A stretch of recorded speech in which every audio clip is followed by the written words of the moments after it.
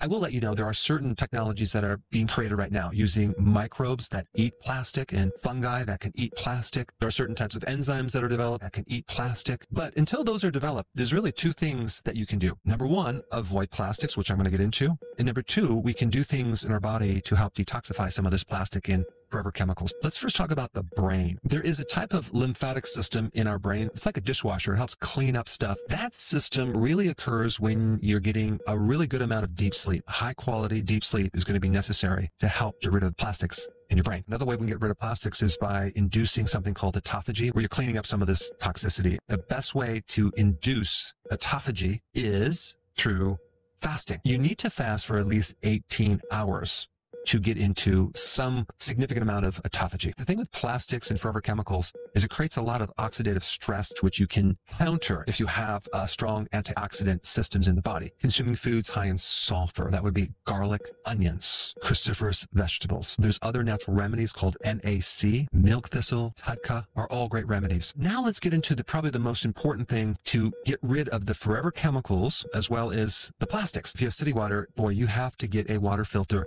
that can help remove plastic. Find a good one with really good reviews, or a whole house unit. Let's go through some other really important things, because you're going to be surprised how you're getting plastics just with your routine that you do on a daily basis with clothes.